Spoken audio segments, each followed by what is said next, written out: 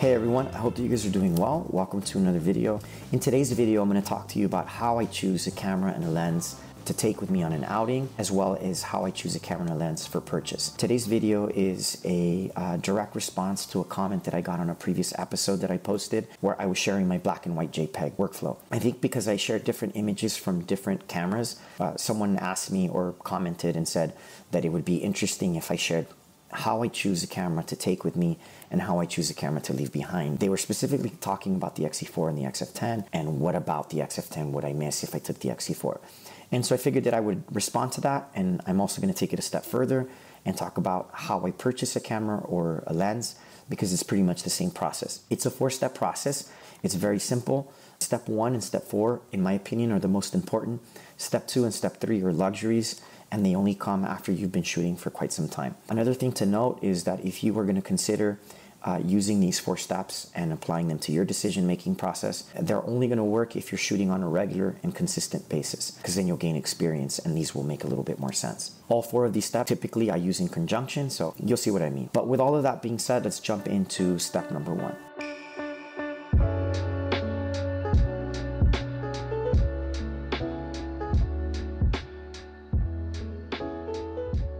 So step number 1 for me is to be grateful for the things that I have versus being hung up on the things that I don't have.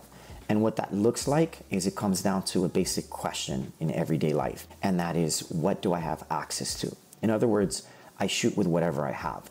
So right now I have multiple cameras, but there was a time in my life where I couldn't afford anything. So all I had was my iPhone. And so I shot with my iPhone for years. Not having a quote-unquote real camera was not an excuse for me not to explore photography. And so I shot regularly and consistently. That really pushed me forward in my photography. And so that is how I use this step from the perspective of going out on an outing. From the perspective of purchasing something, when I first started and I was ready to start investing in cameras, the only thing that I could afford at that time were film cameras and film lenses. Now today in 2023, 2024, film cameras and film prices have skyrocketed, but at that time they were dirt cheap. People were getting rid of them, giving them away.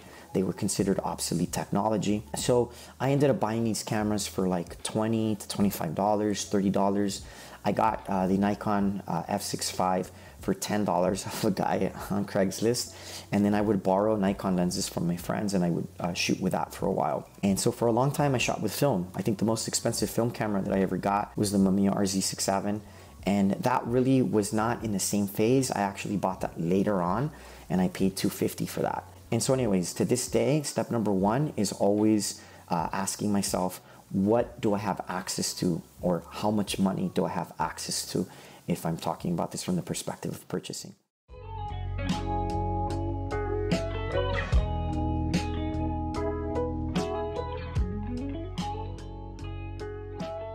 Step number 2 is the right tool for the right job. I could go on for an entire video on what the right tool for the right job is, but let me just keep it simple and say that when the only thing that I had was an iPhone, my iPhone was always the right tool for whatever I was doing. And so I think that's really important to clarify. There are tools that are quote-unquote ideal for the kind of look that we're looking for, but whenever I'm going to go out on an outing, another question that I ask myself is, what kind of photography am I going to be doing? And then I ask myself, what do I have access to? And then within what I have access to, I take the closest thing to the right tool as possible. So for example, if I'm going to go out and I'm going to shoot portraits, in the past I shot a lot with long focal lengths like the 85 and the 100mm focal length. These days, or at least for the last 5 years, I've been primarily just shooting with a 50mm focal length. And so if I know that I'm going to shoot portraits, I'm going to look through my shelf and I'm going to grab something with a 50mm focal length. That being said, there are times where I'm traveling and maybe I didn't take a 50mm lens with me. All I have is an X100, something with a 35mm focal length. And I've done plenty of portrait shoots with a 35mm focal length. There's even been times where I've had to do portraits with a 28mm focal length because that's all I had available with me at the time. So the right tool, or as closest to the right tool as possible, helps me determine what I'm going to take with me. From the perspective of purchasing, Going back to when I first started, I asked myself, how much money do I have? I had like $550 at the time. And what kind of photography am I going to be doing? At that time, once again, I was shooting just portraits. And so the A6000 was on sale at Best Buy for like $500, just the camera body. I couldn't afford to buy the lenses, so I adapted the film lenses that I had purchased in previous years going through that first stage. And it was definitely the right tool for the right job. For a really long time, that's all I did is I shot manual focus lenses. That is how I use step number 1 and step number 2, just to help me narrow stuff down to go out on an outing as well as when I want to purchase something.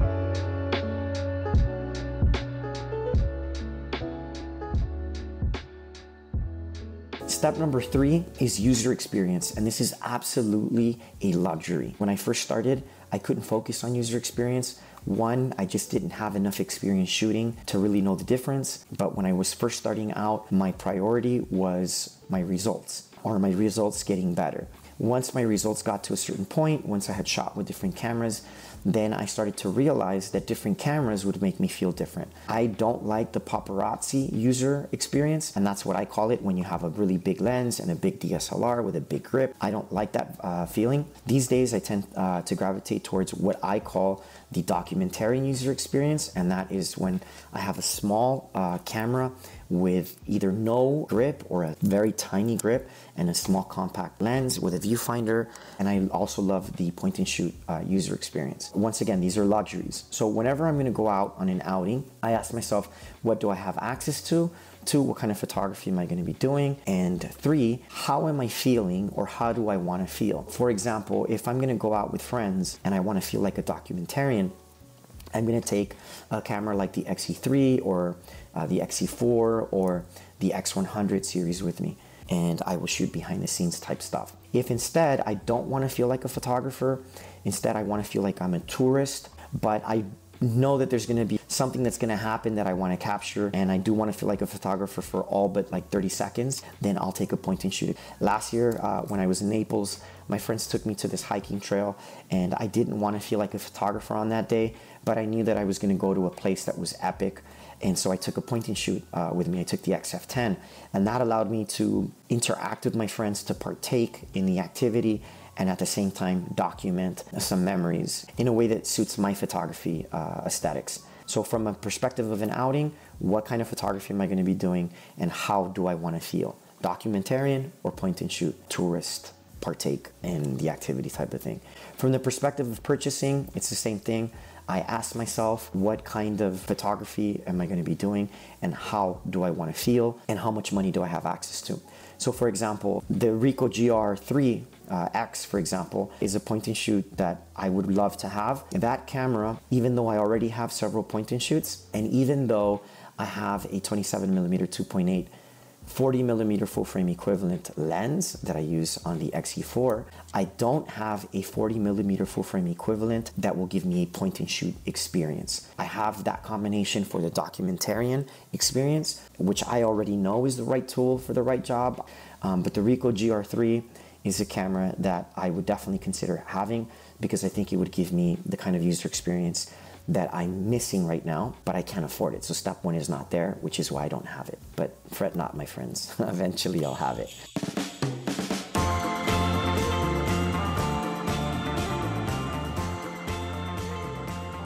Step number 4, this is probably the most important. At least for me, it's absolutely the most important. I make a choice and I commit to that choice for a minimum of 3 to 6 weeks. That choice, 9 out of 10 times, it's a stimulated decision by curiosity. So I'm always exploring something. Your choice could be based off of logic or something else, whatever it is, but just making a choice and sticking to that choice. In my house, I use what I call the desk shelf method. On my shelf, I have all of my cameras, and on my desk, I have 1 camera and 1 lens. And usually it's because I'm exploring some type of curiosity, and I'll explain what that means in a few seconds. But as I'm walking out the door, I grab whatever's on the desk, I open the door, and I head out. So from the perspective of purchasing something, I'm gonna give you an example of pretty much how I use all 4 steps in conjunction when I purchase something new.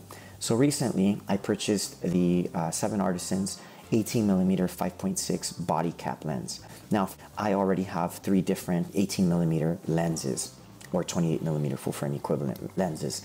So why would I get this one? And the answer is, I was curious about the user experience. I could afford it. I knew that it was the right tool for the right job because I've used the 28mm full frame equivalent for quite some time. And the curiosity that I had was, if I were to take that small little body cap lens and put it on my XE4, could I take a tool that I primarily use to satisfy my cravings for a documentarian user experience, and then take that lens and put it on that same tool and make that same tool also satisfy my cravings for a point and shoot experience? In other words, I'd have a camera that I could both feel like a documentarian but also feel like a point and shoot tourist type of thing. Could I achieve that? And so, even though from a logical perspective I was like, do I really need a 4th 28mm full frame equivalent lens? The answer was yes, because I was curious about it and I made a choice. I purchased it, put it on there. And to answer the question in the previous comment, do I miss the previous setup? I always miss the previous setups. Did I miss the 27mm 2.8 lens? Yes, I did, for like the first 4 or 5 hours of shooting with it. And then after that, it became super fun to shoot with.